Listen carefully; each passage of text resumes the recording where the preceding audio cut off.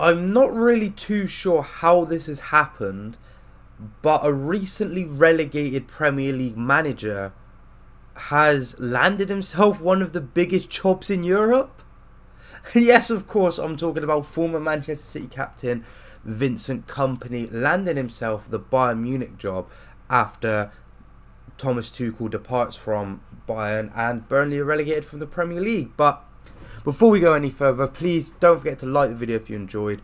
Comment down below your opinions on Kompany's managerial career so far, and if you think this is a good or bad appointment. Also, subscribe to the channel if you haven't already. Remember, if we get 1,000 subscribers, I'll shave off all my hair and I'll go Kompany levels of bald.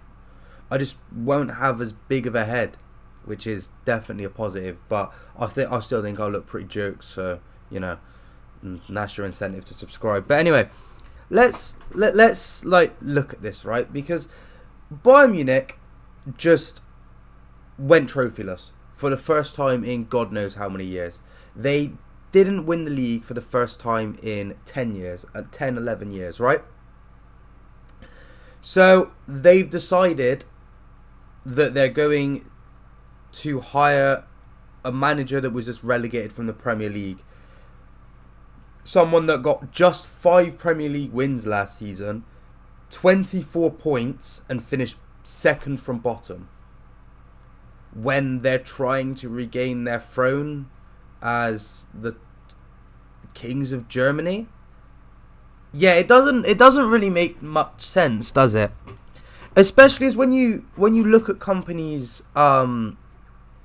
managerial career, it has a lot of ups and downs, because obviously he would leave Man City at the end of the 2019 season, right, after winning the domestic treble, right, and he would join Anderlecht as a player manager, which is already, I think, a bad idea, because being able to juggle the managerial duties and also being a player, like, is that real? Like, it's a dying role in the game, and for good reason, because it's like, it just doesn't make much sense, and it's a lot harder than just doing one of the jobs, right? And he would step down, and that he'd be like, you know, that thought process would be proven right, because he'd step down as the manager after 2 losses and 2 goalless draws, with him deciding to focus on just being a player until the end of the season, in which he would then the following season take over as the first team coach and solely just be the manager. And he'd lead his team to a 3rd place finish in back-to-back seasons, with him then reaching a cup final in 2022, but unfortunately coming runners-up, right?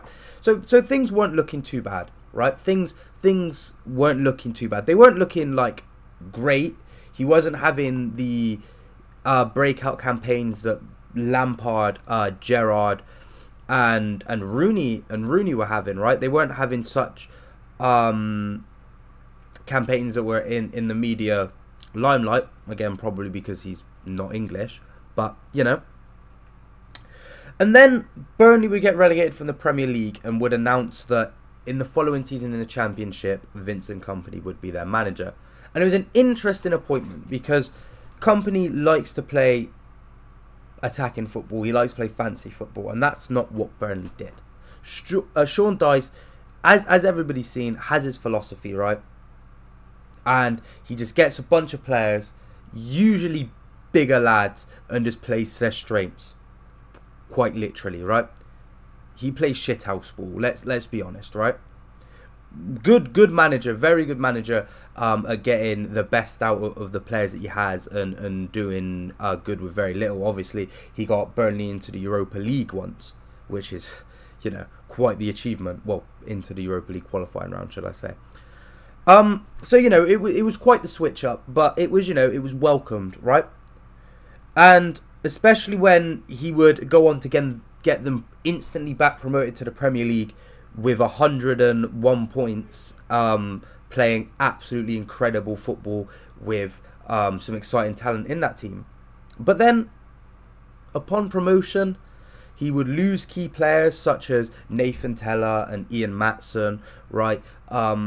And he'd experiment with his team a lot, wouldn't always play his best players, wouldn't always play the players that were proven, to be good in the system that he was using. There was a lot of rotation. There was goalkeeping issues with him playing James Trafford, an inexperienced goalkeeper, obviously, only ever playing under-21s football before this, and obviously League One football and under-21s football, should I say, getting thrown straight into the Premier League.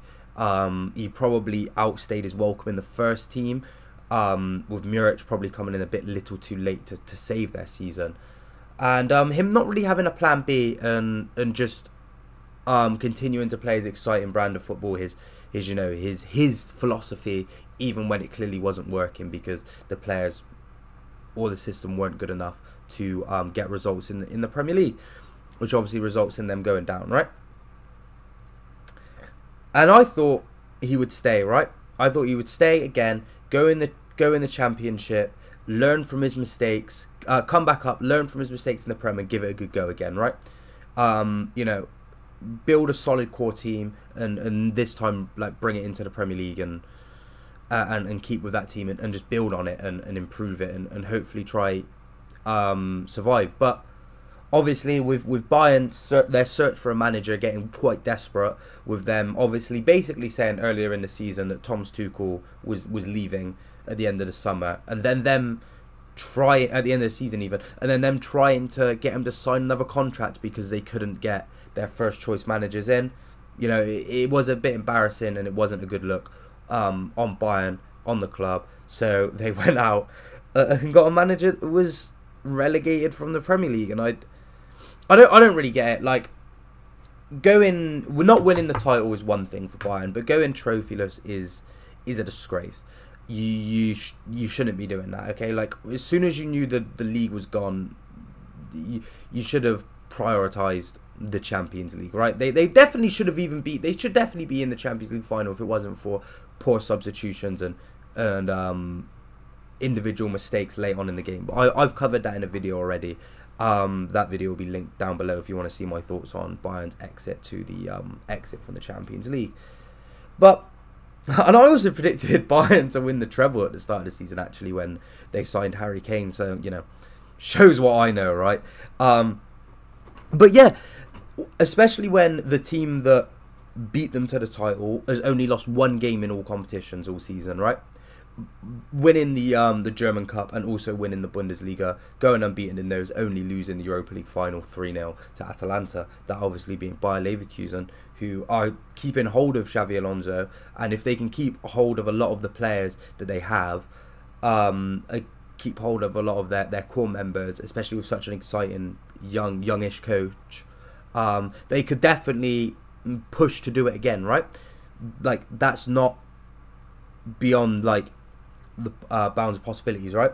They could definitely do that, especially if Bayern are going with such an unproven coach at the top level anyway, after we've seen what he did in the Premier League. And again, yes, the Premier League's different to the Bundesliga. The different types of football kind of fly. He won't have to play against as many low blocks, and he won't have to play against as many absolute powerhouses of teams, right? And he, on paper, should have the best squad in the league, right? So he obviously has better resources than he does at Burnley, but I just think, especially coming in off of a season where they went trophyless, he can't fail. He can't afford to fail. Maybe if he came in last season and then Bayern had the season they had, it would be, understandable that he failed. But they can't fail 2 seasons in a row, which means Kompany has to hit the ground running. Kompany has to be a success, and that is a lot of pressure on his shoulders, right? And Kompany will have to swallow his pride at some point. And if things start going wrong at Bayern, he'll have to swallow his pride at some point, and that's not something Kompany's always done. Obviously, seeing him as a player and as a manager, so I do want it to work out for him, because obviously he's tipped to be a future City manager, obviously him being our former captain, our most successful captain, my favourite captain we've had, one of my favourite City players. So I want him to make it as a coach, but I just don't think this move was it, especially after coming off of the season that he just had. I don't think, and the season Bayern just had, this move's not it. I don't think it is. I think it ends in disaster, if I'm being realistic. And I do want him to prove me wrong. I do 100% want him to prove me wrong, and I do hope I am wrong on this. But I just see it ended in disaster, and I think he could potentially get sacked quite early on in the season. Especially when they sacked Nagelsmann, obviously not this season, but the season before, when they were on for a treble. And they bring in Tuchel. Tuchel gets them instantly knocked out of 2 competitions, and they only win the league by the skin of their teeth due to Dortmund pulling off one of the biggest final day bottles of all time. So Bayern have been very lucky in these last 2 seasons since they lost Lewandowski. Obviously last season it being due to the fact they didn't have a number 9, and this season with it just being due to the fact that Harry Kane is never going to win a trophy in his career, especially if they're bringing in such an unproven coach. But you know, that's all I've really got to say on it. Let me know if you think that if Kompany's going to be a success at Bayern or not, and who you think Burnley's next manager is going to be coming into the championship campaign they've got next season. Like the video if you enjoyed, subscribe to the channel if you haven't already, and if it's the first video of mine you've watched, check out the rest of the videos on the channel. I'm 100% sure that you will enjoy them if you enjoyed this one. With all that being said, I've been Nathan. I'll see you in the next one. Peace. Shut down cases, they belly dots to the can't see faces, chasing the bad guy chase it. You don't wanna be the one like Ace and like G-Takes and turn them out wasted. Aye, tell a bad bitch come break it, body come mad, come shake it, then get back to the basics, bro, don't shut down cases, they belly dots to the